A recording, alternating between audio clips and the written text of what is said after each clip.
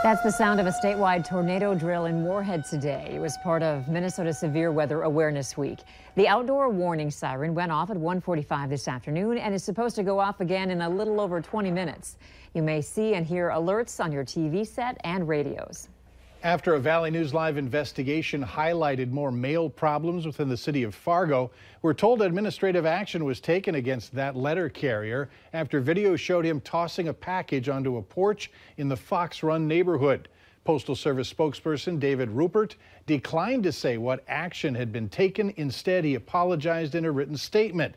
Now, we also specifically asked Rupert what the Postal Service was doing to improve mail delivery in South Fargo and West Fargo.